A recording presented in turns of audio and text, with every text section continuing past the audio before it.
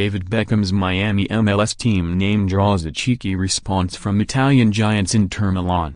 David Beckham's new Major League Soccer franchise unveiled their name, colors and badge on Wednesday, and it didn't go unnoticed. Club Internacional de Futbol Miami, who will be more commonly known as Inter Miami, will start playing in MLS from 2020, and say that their name celebrates a truly global location that welcomes and embraces all cultures and communities and refers to Miami's international, diverse, inclusive, creative and ambitious spirit.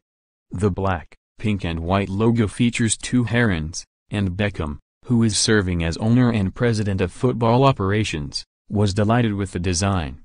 "This is such a proud day for myself and for the entire team," he said. "It's an honor to announce the new name and crest to our fans. We are taking another important step in establishing our club, and today marks an important moment in the history of Club Internacional de Futbol Miami." Miami MLS managing owner Jorge Mas added, "Our city and our fans draw their strength from the dreams of a global population that calls Miami home. It is only fitting that our name pays tribute to the inclusiveness that makes us who we are." But the name of the club didn't go unnoticed over in Italy.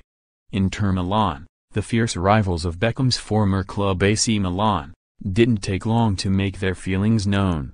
Quote tweeting Inter Miami's tweet, they simply said, "Inter Miami you say? Careful Becks, they're on to you."